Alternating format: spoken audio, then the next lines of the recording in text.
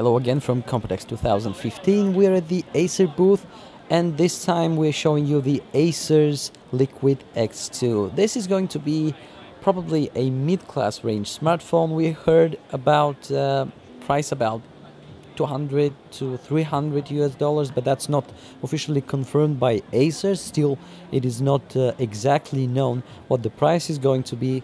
What we know about this smartphone is that it's going to offer you plenty of cool features at acceptable price. The first thing that it's going to impress you are the 13 megapixel cameras on front and on the back of the device. So 13 megapixels for selfie and 13 megapixels for normal casual photos. It is 5.5 inch and looks pretty solid, pretty well built. We've got glass on the back, not plastic, not metal, glass. I have to say the construction is solid, well made.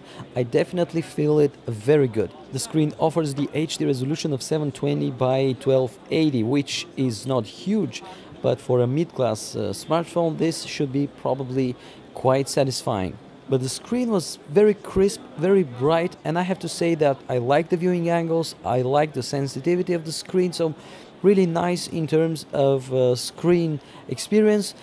The interface is a little bit changed, but closer to the classic pure view of the Android Lollipop, which is pre-installed here. Additionally, we have very massive 4000 mAh of battery. Who doesn't like great battery life?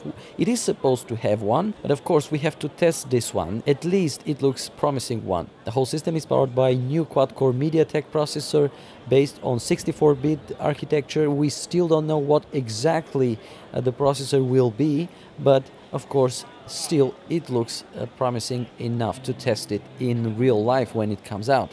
So this is the Acer's Liquid X2. One very interesting device we're definitely keen on to see on the market and compare it with other devices.